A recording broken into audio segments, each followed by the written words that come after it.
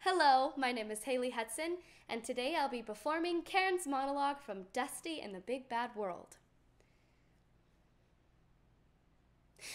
Let's just say, hypothetically, you're a college-educated white woman and you're working towards your master's degree in something arty. Something arty, but with a practical application in the workplace.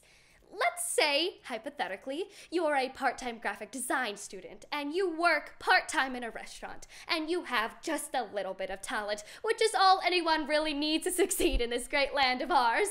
All is well, you are well, and then boom! You hit a rough patch emotionally.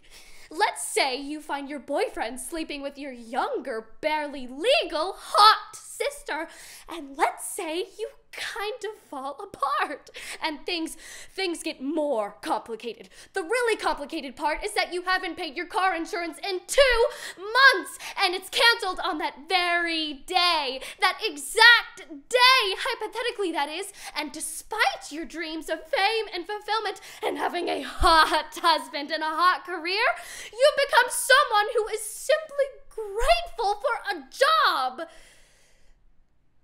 Hypothetically, that is.